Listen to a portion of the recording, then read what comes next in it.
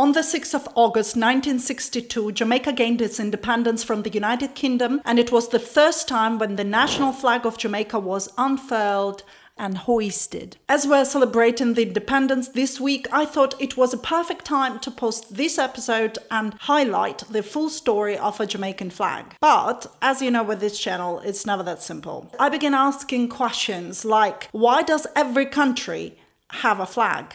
No, really, why? Why not just use a plate with the name of the country? What is more, each country usually has many flags. For example, in Jamaica, I have counted 26 official flags. And I'm not talking about historical ones, just the flags in use today. So with this episode, to celebrate the Independence Day, we shall look at the national flag of Jamaica, 25 secret flags of Jamaica, and a full story behind them all.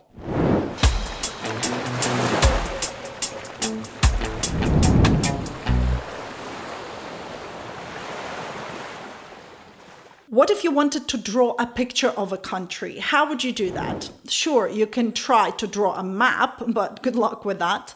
Or you can just write the name of the country. But more often than not, we will make a little flag. In fact, the flag itself and its colors have become synonymous with each country to the extent that we don't even see these colors anymore, but rather we see this pattern and go, okay, this is Jamaica, this is the USA, this is Canada, and so on. But who was the person or a country to come up with this idea, and why?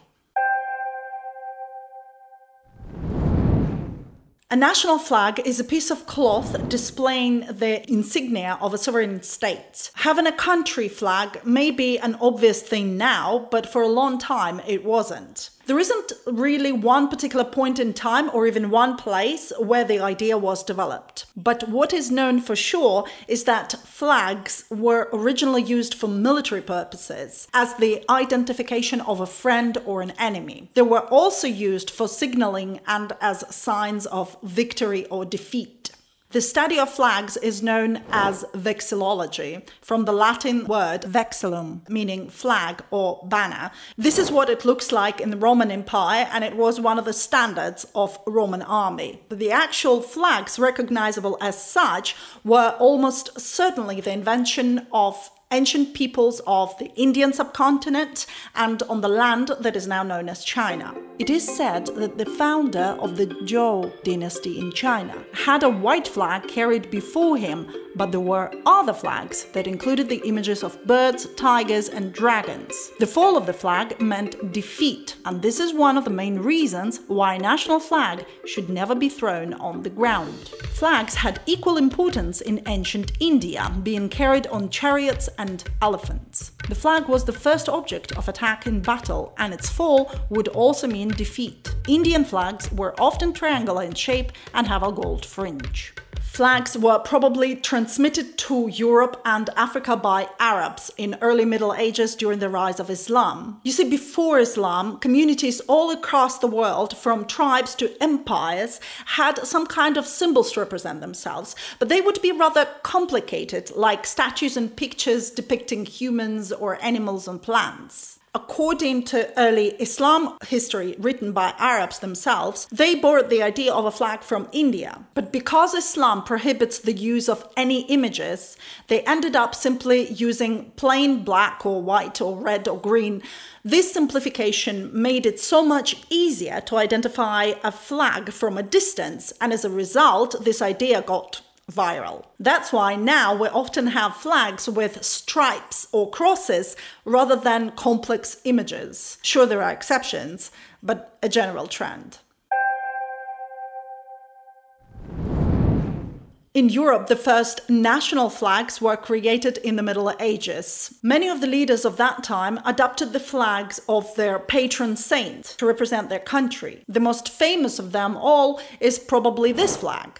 That's right, the flag of the Republic of Genoa. It is known as the Cross of St. George, the military saint often depicted as a crusader. He was also the saint of the Kingdom of Georgia and about the same time became the saint of the Republic of Genoa. But if you think this flag looks familiar, it's because it's the modern-day flag of England that was copied from the Genoese flag during the First Crusade in 1195. Now, there are historians who have pointed at the lack of evidence that the Genoese flag had any relationship to the English one. So according to them, these two flags look similar and have similar name, the Cross of St. George, but it's just a pure coincidence.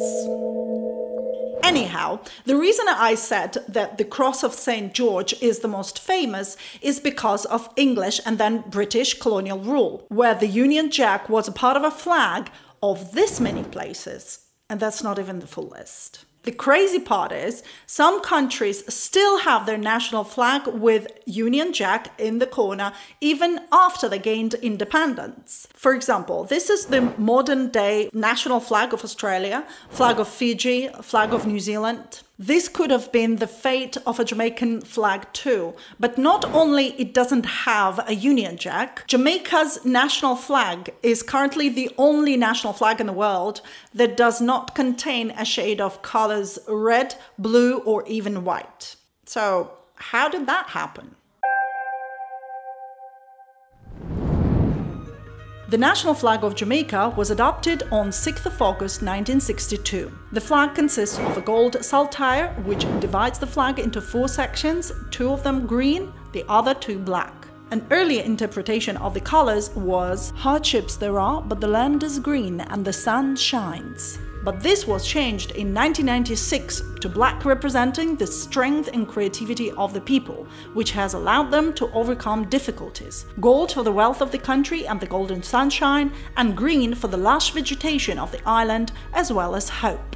When we look at the combination of colors and the actual design, Jamaica's flag is one of the most original flags ever created. It's simply impossible to confuse this flag with any other one. This is especially interesting if we remember the story of how the flag was created.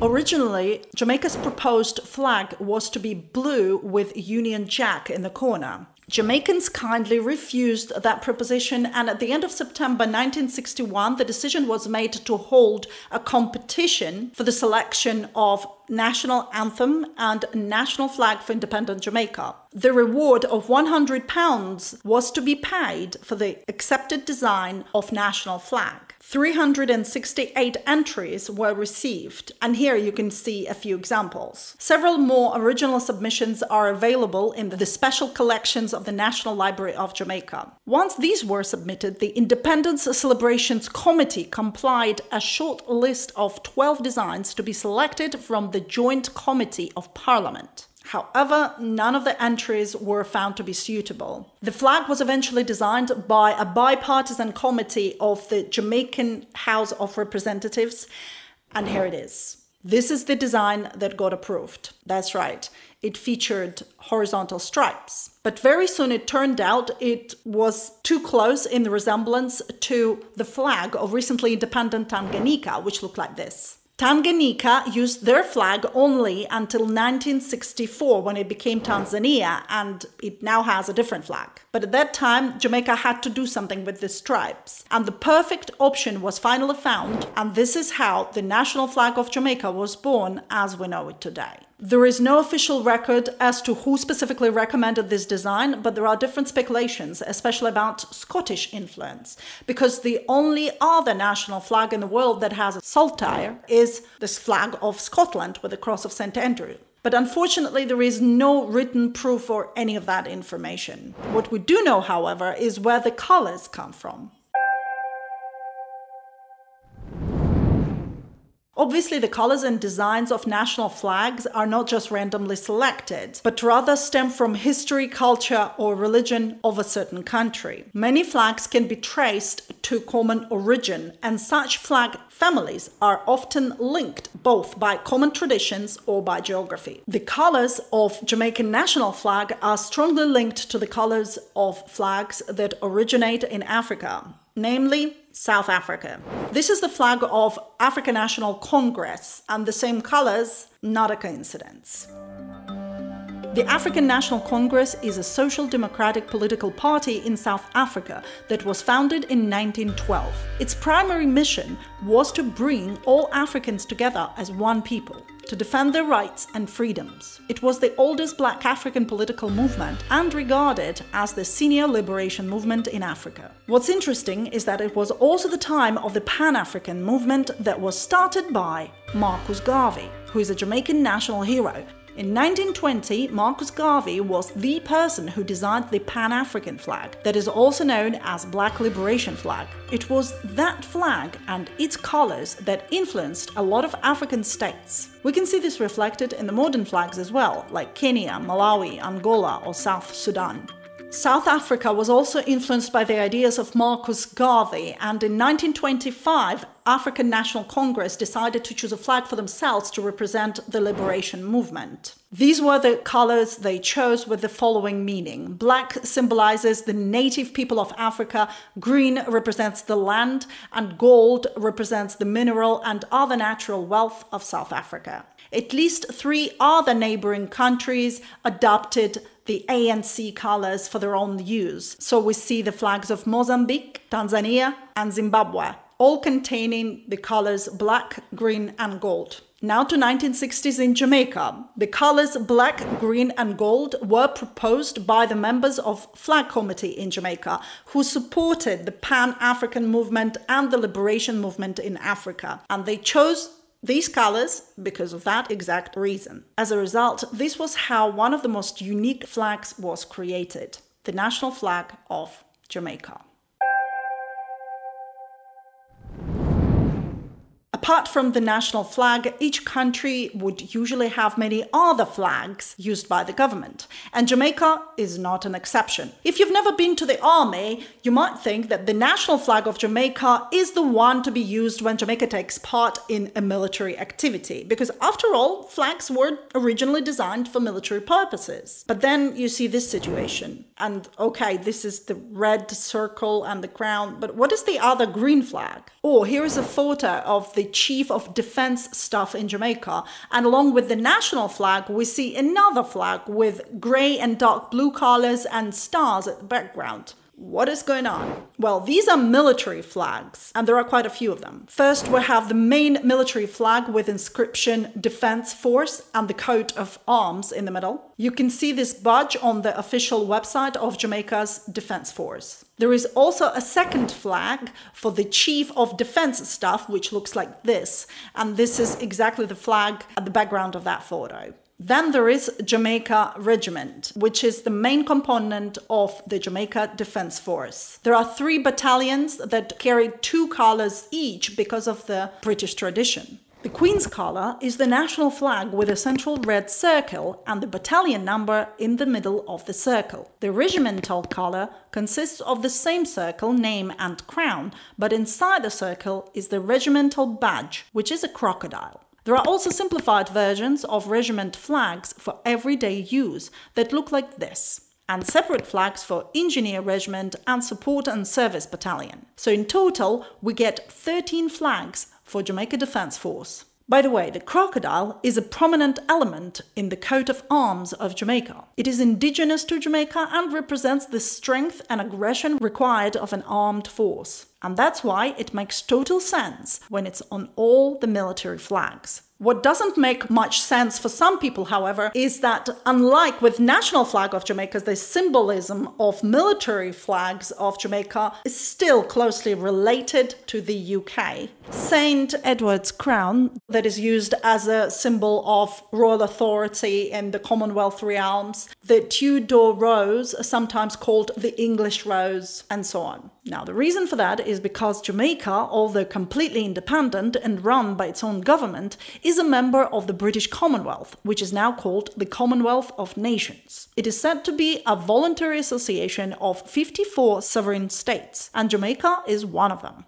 This video is about flags, but when I see all this symbolism, the question I ask is a very practical one. What kind of benefits does Jamaica get from being a part of the Commonwealth? And what are the costs? It will take me some time to do proper investigation on the subject to put it into a video. And I have some other videos lined up already, but I'm definitely going to cover the topic of the Commonwealth and Jamaica. So if you're interested to dig deep into that, don't forget to check your bell notification not to miss this episode when it comes out, and subscribe. Now back to flags. A full description on symbolism of Jamaica military flags can be found on Jamaica Defence Force website. There are also different departments of Jamaica Defence Force, and many of them have their own flags.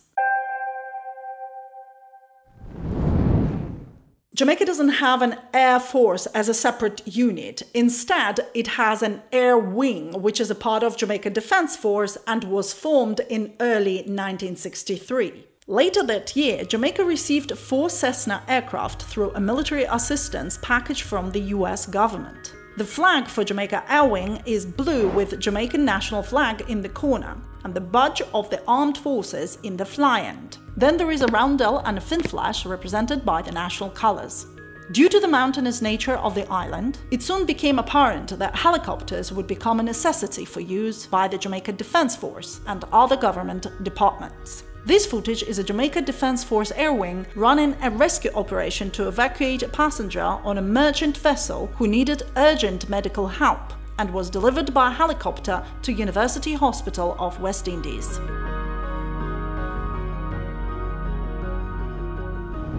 When it comes to maritime in general and navy in particular, countries would usually have several types of flags. This is because vessels identify themselves according to what kind of ship they are, what they're doing. They can either use civil or merchant ensigns used by civilian vessels, or they can have what's known as naval ensigns used by military vessels. Sometimes these flags use like national flags with a few modification, like the British ensign, for example, but sometimes they will not have much in common. For instance, this is a national flag of Hungary, and this is Hungarian naval ensign. And Hungary doesn't even have the sea. It's a landlocked country.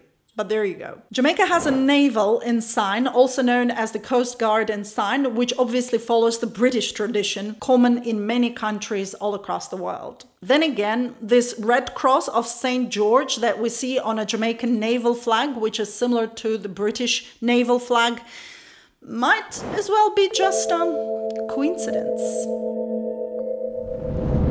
The police of Jamaica has its own flag as well. They're known as the Jamaica Constabulary Force, and it is a department under the Ministry of National Security. This is their flag that is used on water vessels as well as on land. Jamaica Customs has its own flag with their agency badge in it. This flag is used by the Jamaican Olympic Association with the national coat of arms above the Olympic rings. The brightest Jamaican flag of them all is, of course, the flag of Jamaica Fire Brigade. And if you've never seen it, next time you see the fire truck, check out the prints on their doors. All of these flags represent agencies that are run by Jamaican government. Of course, there are other government agencies, but not all of them have flags as such. The ones that do, I've listed here. Next time you see them, you will know exactly what they represent. And of course, there are 3 personal flags in Jamaica. One is the flag of the Queen. This is Her Majesty's personal flag for Jamaica. Another personal flag is the flag of the Governor General of Jamaica. And the Prime Minister of Jamaica has his own flag as well. It is important to note here that usually every single region of a country would have their own flag, known as regional flag. It can be like for province, county, district, town, and so on. In Jamaica, the only place that has its own flag is Kingston and St. Andrew area. And it's not really the flag for the place, is municipal corporation flag. I saw that flag before during the talks of government officials and I couldn't understand what the flag was, so I decided to include it here for other people to avoid confusion. To finish off this episode, I would like to bring your attention to another flag you can often see all across Jamaica. Even though it's not registered as a government flag, quite a lot of people outside of Jamaica tend to associate it with Jamaica as a country. This flag is currently viewed as the flag of Rastafari movement. Its name, the Ethiopian Line of Judah flag. And it was actually used as the national flag of Ethiopia between these years. It's not a national flag of Jamaica, and the reason I'm saying that is because I met people who thought it was. However, this flag is indeed very important with Rastafari movement, and of course there is a strong connection between Jamaica and Ethiopia. This is a subject for an entirely different video, but I couldn't make an episode about flags used in Jamaica and not mention such an important flag. Thank you so much for watching. I hope you like this video. And if you enjoy my work on YouTube, please consider supporting this project on Patreon from only $5 per month. And the special thanks to our top tier patrons for their continued support. My name is Irina, and I'll see you in the next one. Bye for now.